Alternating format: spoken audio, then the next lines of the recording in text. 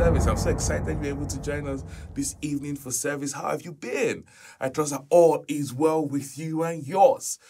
We are still expecting, and some of our expectations are already coming to pass. There are testimonies that we'll be receiving throughout this year. It has been amazing, but don't stop expecting.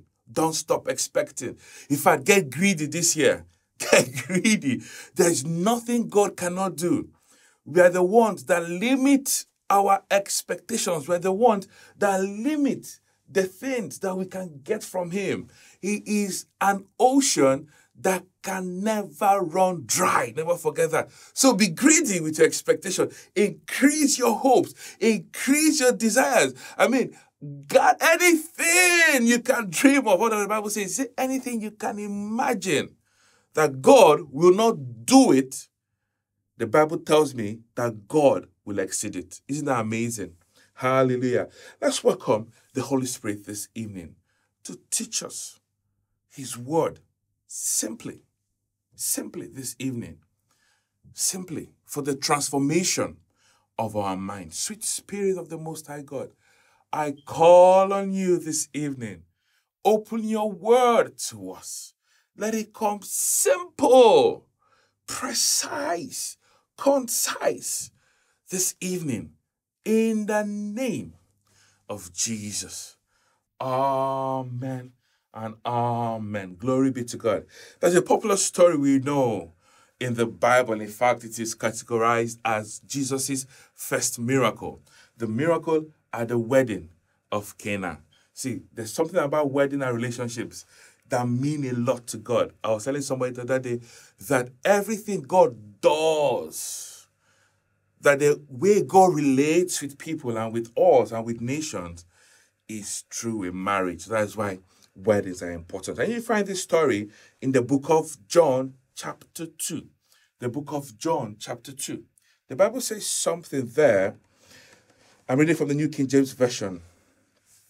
That when they got to Cana, that the mother of Jesus was there, and a lot of other people were invited to that wedding, both Jesus and his disciples. And they got to a point in that ceremony that they ran out of wine. And something remarkable happened.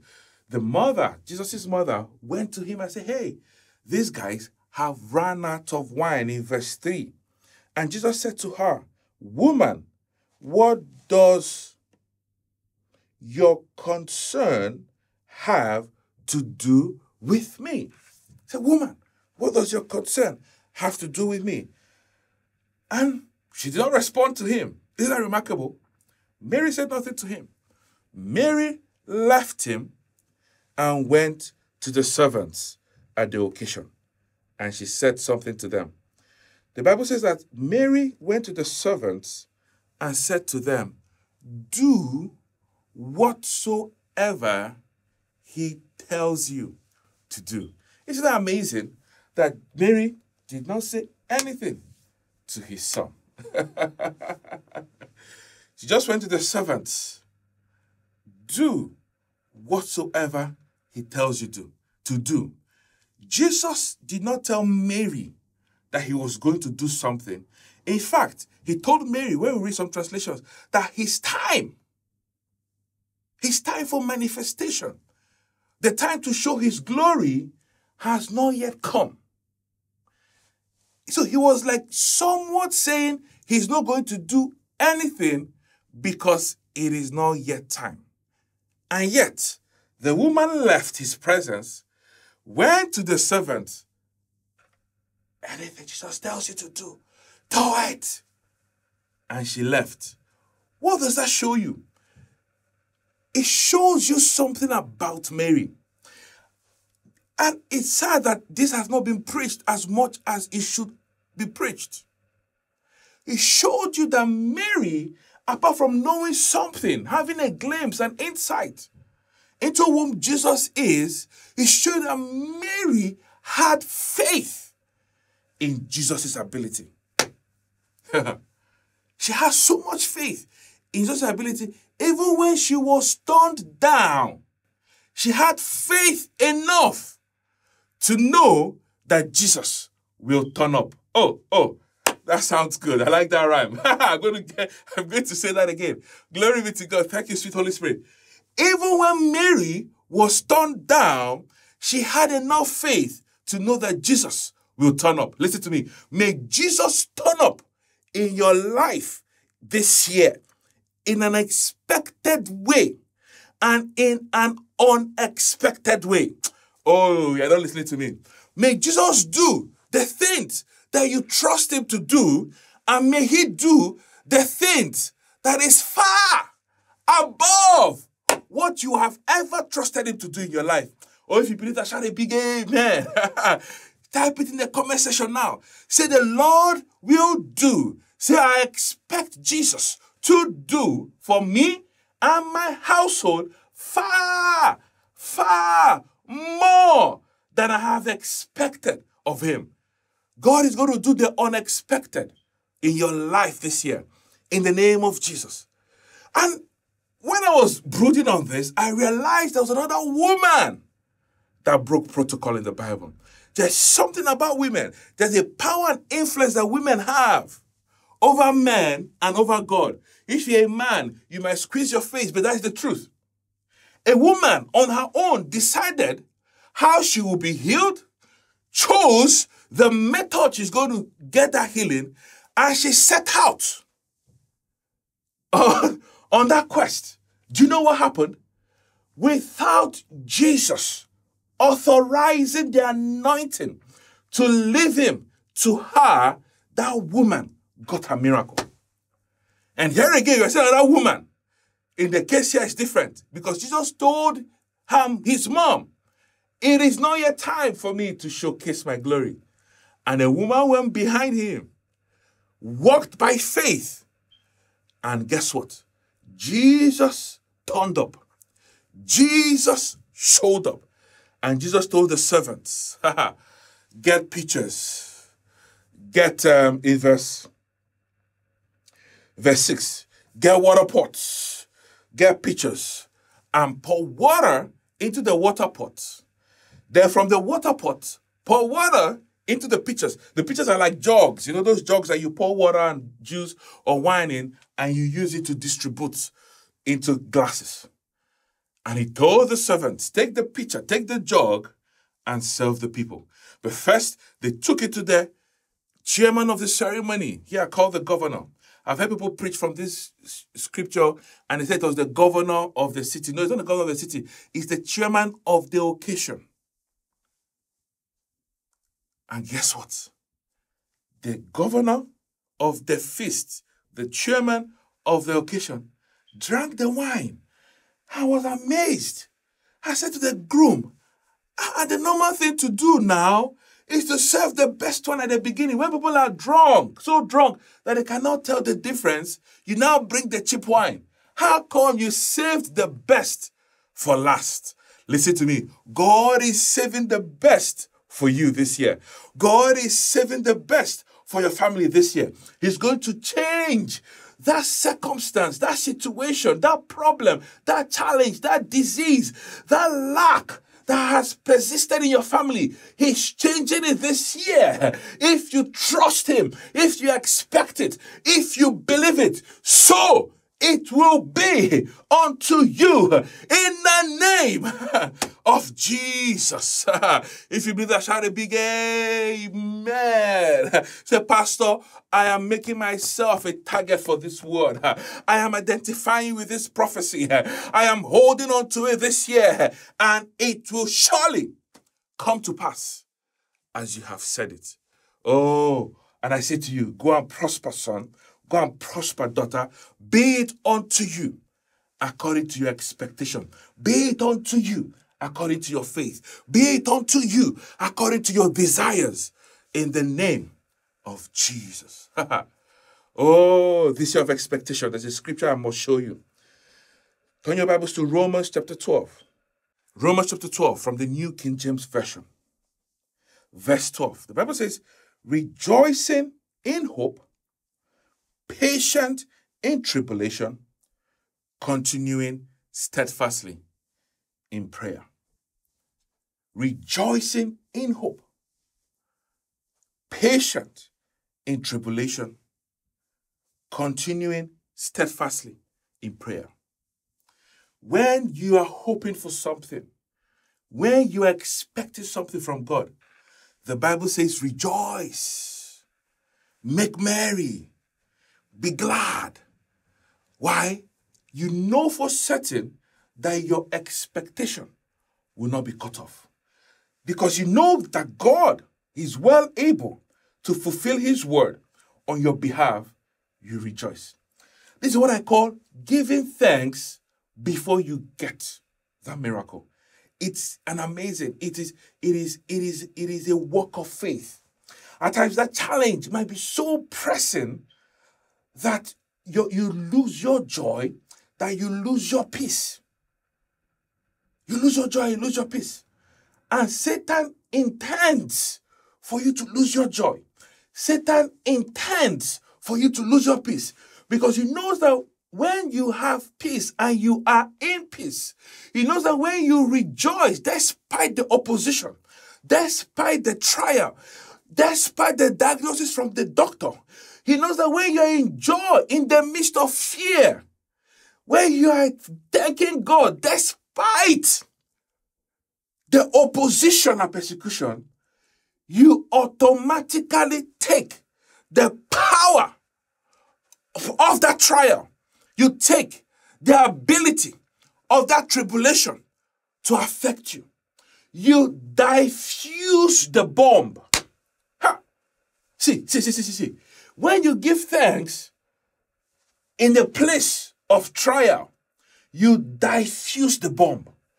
The bomb that was set to blow up, to blow your career up, to blow your family up, to blow your relationships, to blow your health up.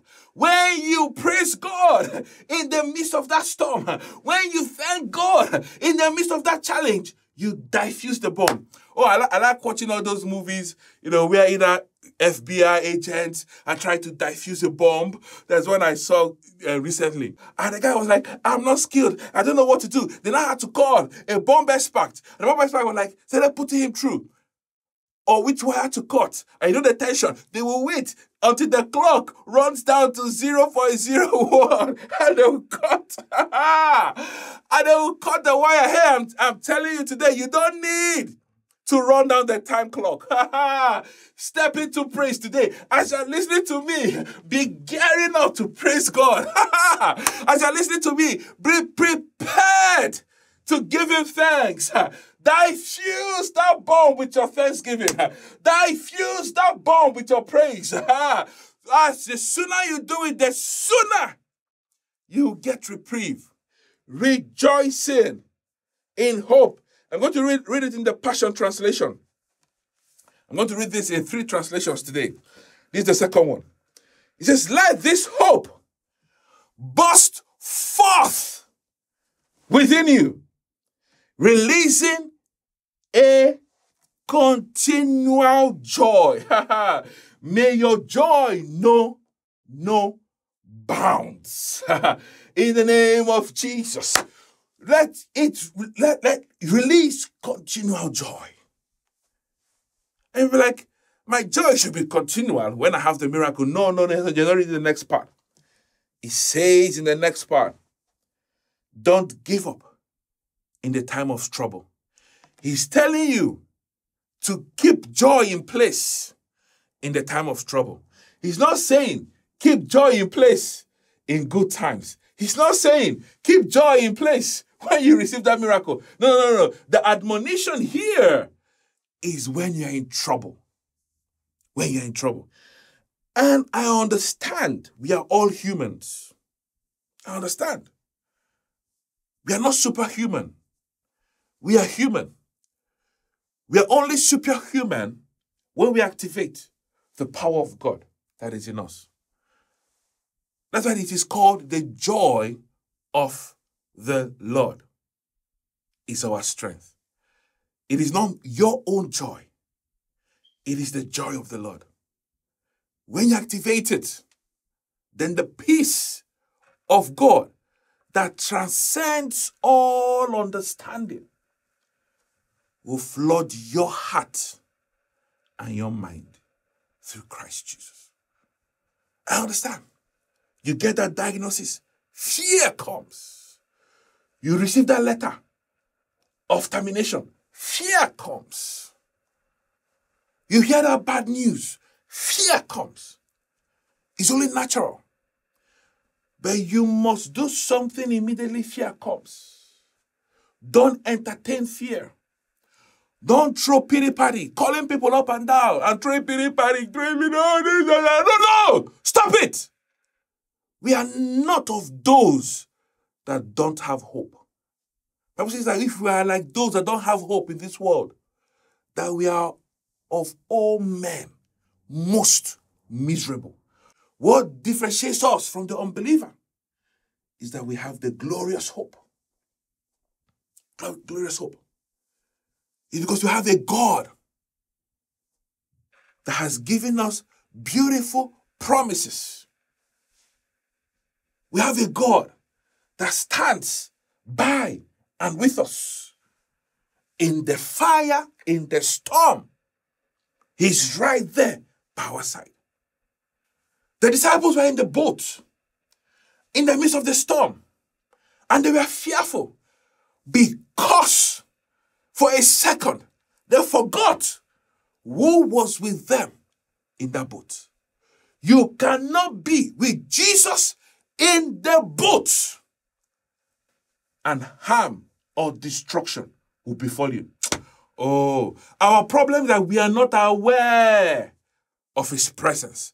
We're no longer aware that he's with us. Oh, Peter had his eye on Christ. And he said to Jesus, bid me come if it is truly you. And Jesus said to him, come, son.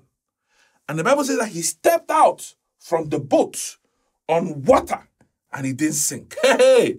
And he started walking towards Jesus. But the Bible says that the thunder and lightning struck and the waves rose. Peter took his eye away from Christ and looked at the storm. Peter took his eye away from Jesus and listened to the doctor's report. Peter took his eye away from Jesus and looked at that letter of termination. Hey! What happened? He started sinking. The difference between walking on water and sinking is where your eyes is at, is who you are looking at. Who have you set your eyes on? Who have you set your affections on? That is the difference between your miracle and you sinking. Who are you looking at? Are you running around seeking help from where help will not come?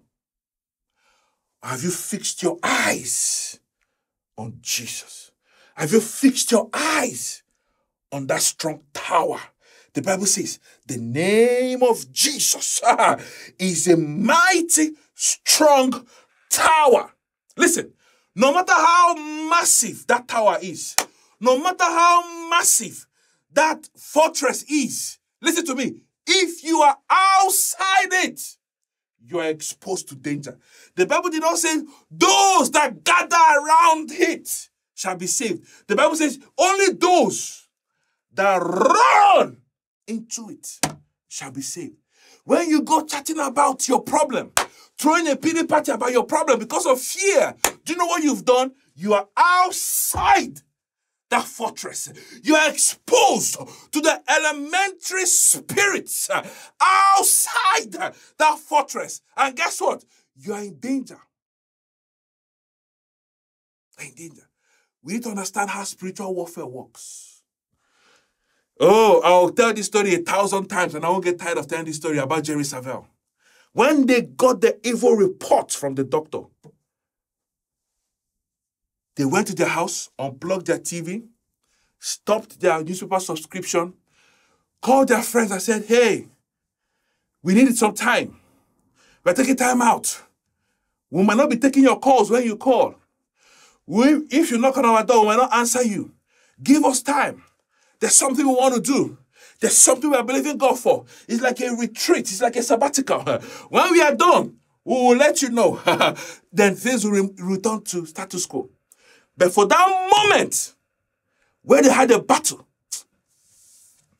they set their eye as a flint. Held on to God. Disconnected from people that will not help them. Disconnected from bad news. Disconnected from anything that will challenge their faith. And they sat on the word. Hey! The word of God.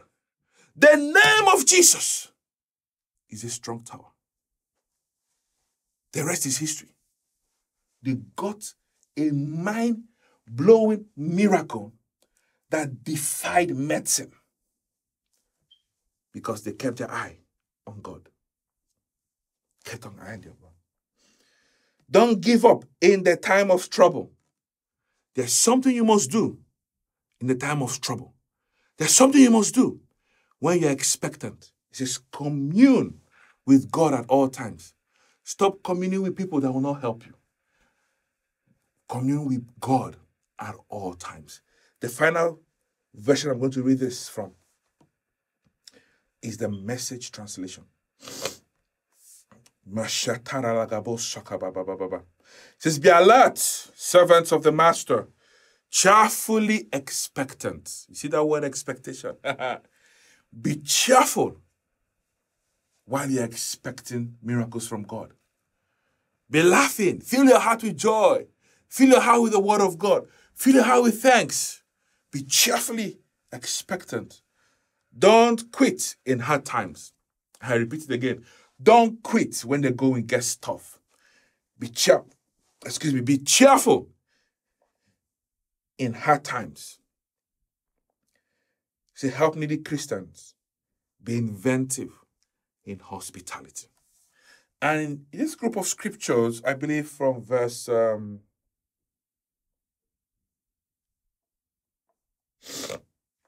from verse 9 to verse 21, there are some things, there's some conduct as a Christian we must adopt. And I want to give you this list today. I don't know if you're trusting God for something. I want you to start living like this. I want you to start conducting your life like this. And guess what? Miracles. No, they tire Jesus. Miracles will be abundant in your life. From verse 9, he talked about walking in love. Listen carefully. Oh, if only the saints, can get this.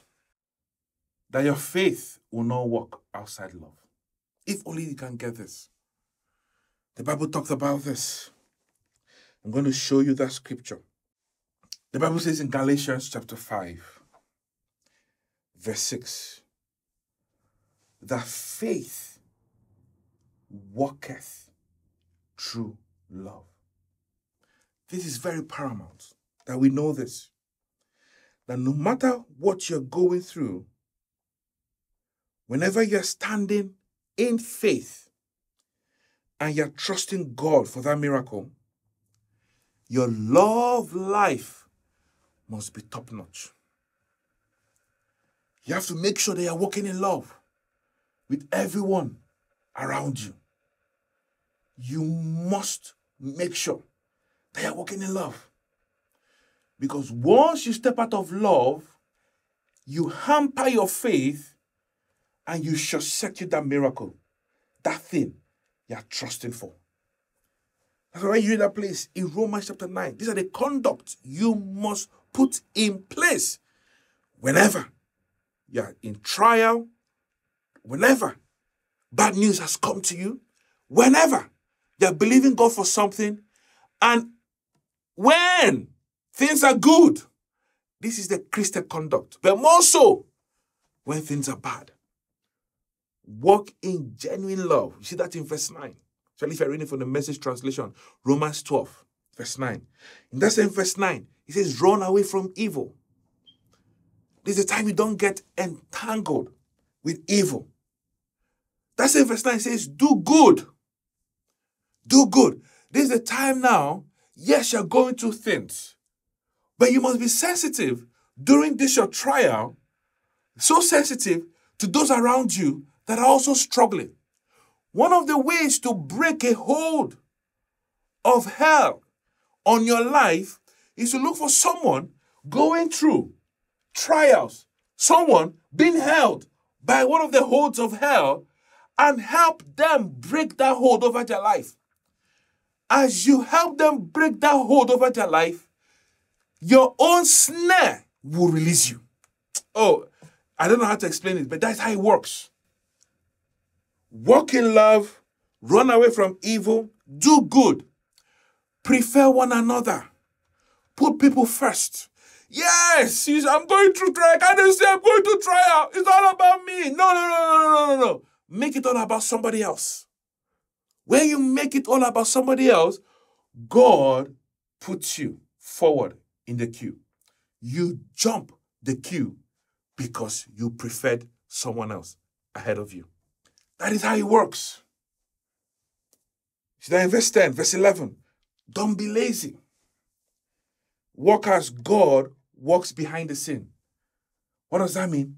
Start putting your faith to work. When Jesus told Mary, oh no, it's not my time. It's not yet time to do miracles. She did not say a word to him. Rather, she exercised her faith. She went to the servants. Anything he tells you to do, do it. When the woman with the issue of blood heard the miracles of Jesus, she has lost all her living from suffering from this sickness for 12 years. What did she do? She said, I will only touch the hem of his garment. If I can do that, I know for sure I will be healed. And she didn't only talk about it, she stepped out in faith. The Bible said there was a throng following Jesus. In my imagination, she can't push through the throng. She's a woman, she's smelly, she's filthy. If she stands with them, they will smell her and push her away. The only way is to be far away from their noses. I believe she got on all fours and started crawling on all fours to Jesus. She took drastic action. Whenever there is drastic pain, drastic challenge, don't meet it with mellow action. Meet it with drastic action. And that's what she did. Walk as God works behind the scene. Take action steps of faith and let God do the rest. Be zealous in service, verse 11. Make sure you're serving. Whatever assignment that has been given you in church, make sure you keep to it. This is not the time to run away from your assignment. People make this mistake. Oh, I'm not feeling well. Let me take a break from church. See, when I'm sick or not feeling well, you don't know it. That is when I preach the more. That's when I am exuberant the more. Why? I know how these things work. The weapons of our warfare are not carnal. They are not. They are mighty through God. And one of those weapons is to act as if nothing is wrong with you. Satan cannot understand it. But you should be down. You should be rolled up in the bed. You should be hiding, shaking somewhere. Why are you here jumping and shouting? Hey, that is faith. You act as what you want to become. You don't act as what you are or as what you are feeling. No. You act as what you want to become, what you want to see. I want to be whole, healed. What do you do when you're whole and healed? Are you rolling about in bed? No, you're up and about. Start acting like it. That is how the miracle comes. Be zealous in service. Don't drop the ball that God has given you. Don't drop the ball. Keep the fire of the Spirit burning, verse 11, as you serve. That means keep fervent in the Spirit, no matter what is going on. Don't let the fire of the Spirit be quenched on your inside. Satan wants to put off your fire so his demons can feast on you. You don't allow that. In verse 12, don't give up. We've read that. Keep praying. Verse 13, keep giving and helping others. Repay evil with good. This is a time where all the people that have attacked you, all the people that might have done wrong to you, all the people that might have said things against you, this is the time to seek them out and show them kindness. This is the time to seek them out and give them a gift. This is the time to call them and say, how are you doing? I'm praying for you. I'm standing with you. Pay evil with good. Pay evil with good. This is spiritual warfare. We think that spiritual warfare is only praying, shaking, praying, shaking, praying, shaking. It is part of it, but it's not only it. Things like this. Love, like I keep telling people, is the greatest weapon. There is hope. There is faith. There is love. And the greatest is love. Love is active. Love is not passive. Love is active. Why do we leave the greatest weapon and focus on a least potent weapon? Why don't you not take the greatest weapon in your arsenal and defeat and destroy the enemy once and for all? Why are you using a toy gun on a man that has come against you with a missile? Pull out your missile, for God's sake, and end the warfare once and for all. The greatest is love. Repay evil with evil. As we go further, you see the love action steps. Be happy for others. That is walking in love. Rejoice with others, even when you've not gotten your miracle. Rejoice with those that rejoice, even when they're going through pain. You see that is in verse 15. Verse 16. Live at peace and unity with others. This is how we walk in love. And it is love that brings the miracle. Be humble and value others. Verse 16. Verse 17. Never hold a grudge. Make this your lifestyle. Someone has said something against you. Don't hold a grudge. Someone even said something in your face. Don't hold a grudge. Free your mind. Be at peace with everyone. Why? There is something you're believing God for. Don't let the enemy seduce you to step out of the stronghold. Don't let the enemy seduce you to step out of love. Don't. Guard your love life. Never seek revenge. You see that from verse 19, where God says, see, vengeance is my name, that he will repay you. He will repay those that do evil to you. Then be kind. This is how to walk as a Christian. This is how to walk when you're expecting things from God. This is how you walk when there's crisis in your life. Keep love first. And let the potent power of love work that miracle for you. Father, I thank you for your word. You're listening to me. I command right now, that sickness leaves your body in the name of Jesus. Out. I command right now that money you're looking for that job, for that contract, to start that business, finds you now in the name of Jesus. Receive it. That pain leaves your body now in the name of Jesus. Father, I thank you. There's somebody, you need an open door into a country. I command that door to open up now in the name of Jesus, where you least expect it. Father, I worship you. I give you praise. I ask, Lord, that your blessings come upon the ones that have heard your word, especially those that have made up their mind to start walking in love. Start walking in love. Let their miracles be accelerated. May their expectation never be cut off. In the name of Jesus. Amen and amen.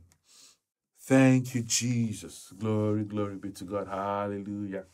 Thank you, Jesus. Keep it there with me on Tuesday. It's going to be awesome this Tuesday. Remember, We are starting this new series, Rightly Dividing the Word of Truth.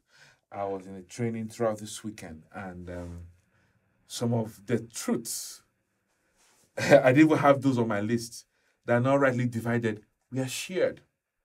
And they are also shared, not rightly divided. And I was noting them down. Just this weekend, I got 4 new topics to handle. Let's see how it goes on Tuesday. I might start with them because they are short, topics. I might even handle 2 or 3 at once this Tuesday. And why it is important to rightly divide the scripture is that when we don't rightly divide the scripture, it affects your faith. Because you believe that this must happen, whereas it shouldn't happen, you don't exercise your faith when those things happen. Because you believe it should be there. So at the end of the day, we are destroyed by ourselves. That's the truth. O Israel, only you can destroy yourself. That is why having the rightly divided scripture builds up faith in you. If what you are hearing does not build up faith in you, listen carefully. Query that scripture.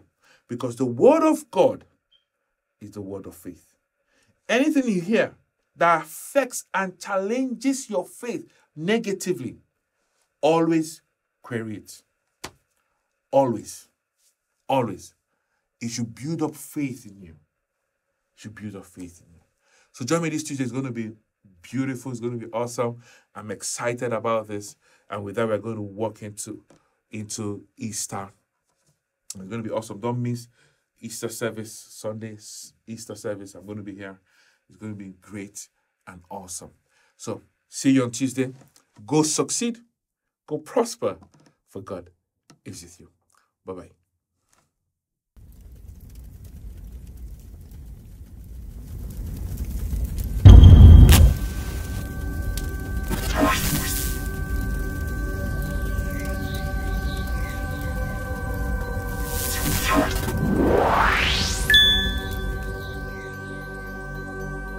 Ooh.